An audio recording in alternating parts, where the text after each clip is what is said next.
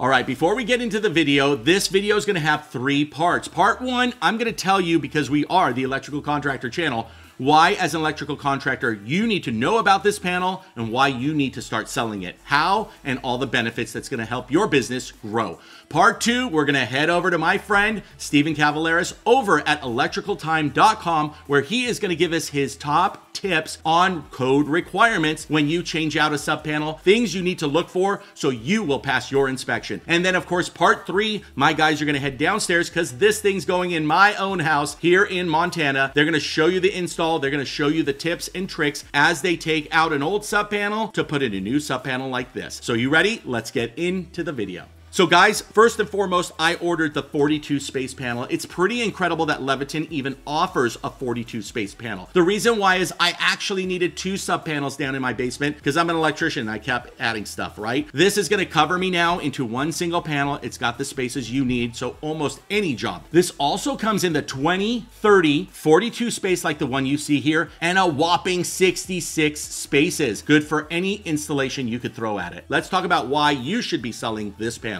Reason number 1, it's the #1 complaint I get from clients or even contractors when you have to install a sub panel in a visual area. That would be a laundry room or a worst case hallway or bedroom. Leviton comes in white. You see how beautiful this panel already is? Well, it's not only the panel that comes in white, guess what else does? So do the covers. The panel covers come in white now, but it's not only white, they also come in 2 versions, perfect for an upsell. They come with the plain white cover or the one I ordered, because hell yeah, the plexiglass cover where you can see inside the panel. What a game changer. Imagine having a Star Wars fan as a customer. Somebody wants to put this in their game room or somewhere in the living room. This is actually a conversation piece. It's not a panel. Can you imagine eventually if they get a LED kit for this thing, or you can figure out how to put LEDs in here safely and light this thing up? But not only does the panel come in white, the breakers come in white. And I'm going to tell you about these breakers, and I'm going to tell you how you're going to upsell to your smart Wi-Fi breakers and surge protectors. Let me show you those right now. So this whole system ties into the Wi-Fi breaker. The Wi-Fi breakers have a symbol right there on the edge that say that they're Wi-Fi. Some of them that are not Wi-Fi are not going to have that Wi-Fi symbol. Every breaker that comes non-Wi-Fi comes Wi-Fi, and the Wi-Fi ones are what makes it smart.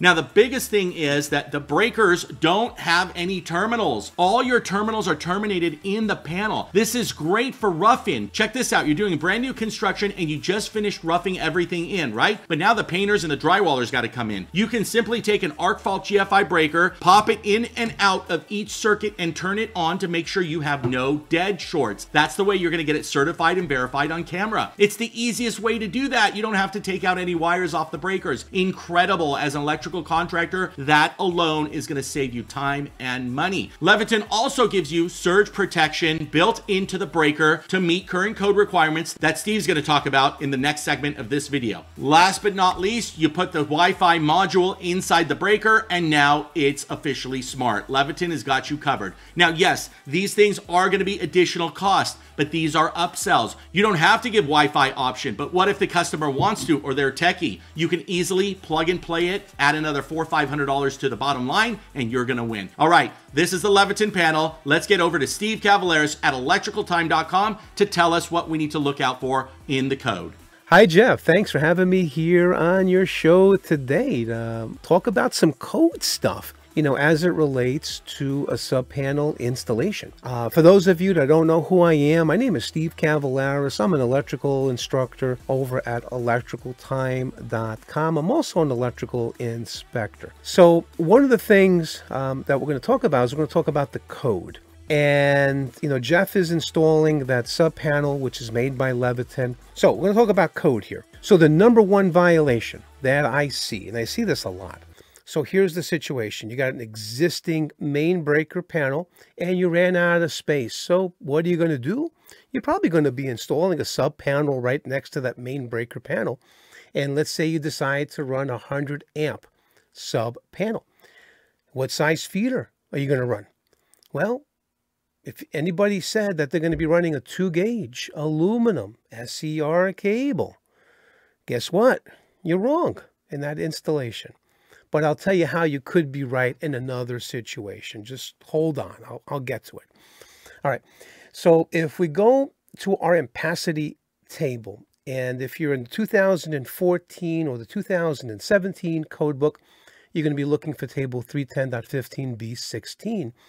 If you're in the 2020 or the 2023 code book, you're going to be looking at table 310.16. They changed the table numbers. I know. It's enough to make you nuts. So if you look at the 75 degrees C for aluminum and you look at 2 gauge, you'll see it's only good for 90 amps. All right. So why are a lot of electricians picking the 2 gauge aluminum SCR cable? Is because that's the way they've always done it, and nobody's ever told them that it was wrong in that kind of installation. Now, it could be right, but you gotta qualify under the 83% rule, and we find that in 310.12 in the 2020 and in the 2023 NEC. Okay, what is the 83% rule? So it says that if a feeder supplies the entire load to a dwelling unit, and you might say, well, how is a feeder going to supply the entire load to a dwelling unit? It's real simple. Let's say you got the dwelling unit and you have your emergency service disconnect outside. That's your first point of disconnect. Anything past that's going to be a feeder. And let's say now your sub panel, it's a sub panel that's in the house, and you supply that feeder. Let's say it's 100 amps. Let's say that's the size feeder that you're using. I'm going to keep it to the 100 amp example. So we got 100 amps times 83%. That gives us 83 amps. However, we have an amperage limitation. It's got to be between 100 amps and 400 amps. And that feeder must supply the entire load to the dwelling unit. All right. And that's the 83% rule. So please do not confuse the 83% rule table of 310.12a as a replacement table for the ampacity table of 310.16.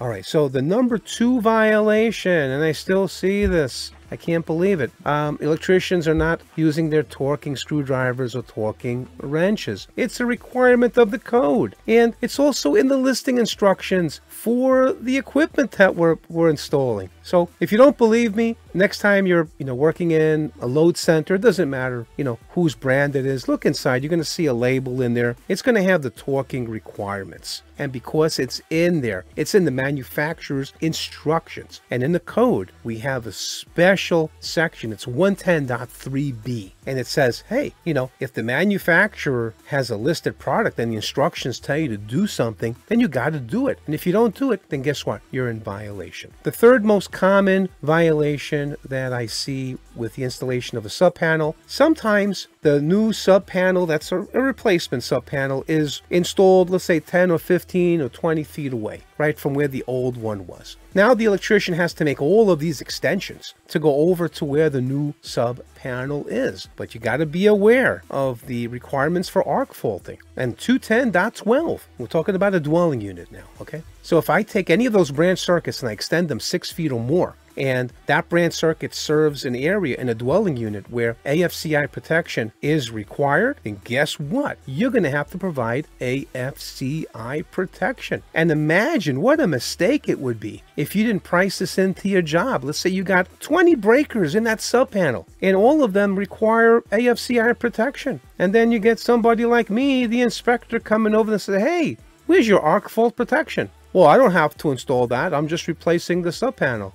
I don't think so. 210.12, you better read it. I mean, that could cost you like $1,000, $2,000 to buy those breakers. So don't make that mistake when you're pricing the job. So again, my job is to teach the code. And what I decided to do every day, Monday through Friday, I do a free NEC code question and answer. And I send this to you by email. So again, it's free. All you got to do is go to my website, electricaltime.com. There's a button that's called subscribe. When you subscribe to that question and answer of the day, you're going to start getting the free code questions and answers. So go do that today. It's free. I hope you enjoy that daily email. And again, thanks, Jeff, for having me on the show. I really appreciate it. And I guess, Jeff, it's now back to you. Thanks, Steve. Moving on to part 3 of this video, let's get downstairs to my team and let them show you how they replace sub panels in existing units.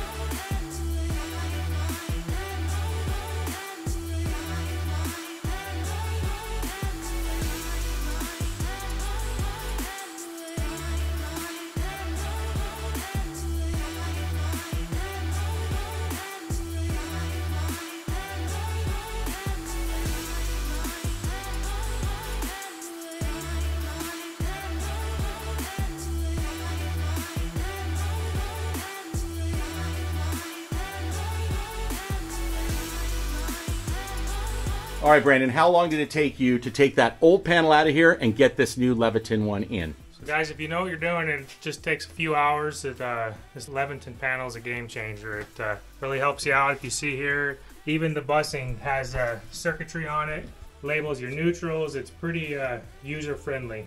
Right, and you know what I love about it is you brought all your wires, your hots and your neutrals, right to the bus bar. So that means you really are not tying anything into the breaker. Right, you can basically land this whole panel live with your breakers out because none of your terminations are connected to the bus bar until you insert your breaker. Nice, well, beautiful job. Thank you so much. What does the Leviton panel come with to make sure that you can bond, whether you're going to use this as your main disconnect, meaning the meter's just on the outside and this is your main disconnect, or if you're going to use it as a sub panel? Yeah, so this Leviton panel comes with an L bracket here. I don't know if you guys can see that. Yep.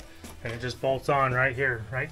Bonds your neutral to ground bar right there. So right there, if we jump it, then we're bonded. This becomes the main source of power, the main disconnect per se. Even though we don't have a main breaker here, this does come with a main breaker. This happens to be main lug. So if you put a breaker in here, you're gonna go ahead and bond that most of the time because it will be your main. Another thing you had mentioned, and I've got it right here, I'm gonna loop it. What is that right there? I don't know if you guys can see it. It looks like Leviton has given us some tie downs. Yeah, it's they thought of it all. Look it up here. You can for your zip ties to make your panel makeup nice and pretty. Nice, nice. And I see them all over the place. Wow. No one even told me about that. I just noticed it when you said it. That is pretty amazing. Thank you, Leviton. Beautiful job. Awesome. Everything's looking good. We're no locked up. We're torque back up. Torque ratings on these panels, by the way, look at the labels, okay? That's how you're going to torque it up. Thank you, Steve Cavaleris, for telling us about the code on that. And I think I'm ready to put the wireless module in here. Do we have it down here?